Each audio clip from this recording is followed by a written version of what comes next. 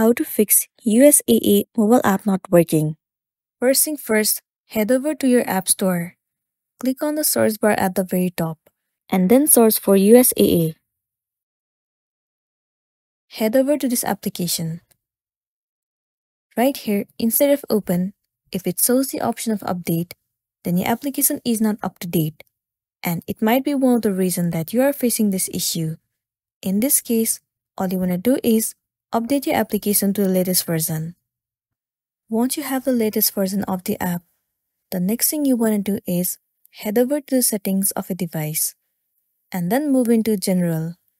Proceed to iPhone Storage. Simply search for the application USAA. Once you have found it, head over to it. You will be landing on a page. In here, you can see the option of Offload App. Click on it. And once again, click on Offload App.